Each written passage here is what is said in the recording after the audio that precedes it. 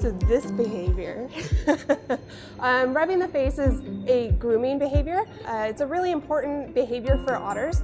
They have the densest fur in all the animal kingdom and rely on that fur to keep themselves warm in the cold water. They don't have any blubber or fat, so keeping that fur really clean maintains its waterproofing qualities. A healthy sea otter's fur never allows their skin to be wet, so grooming that fur and keeping it really clean is really important. If you were to try and part the fur down to the skin, you'd never be able to see the skin.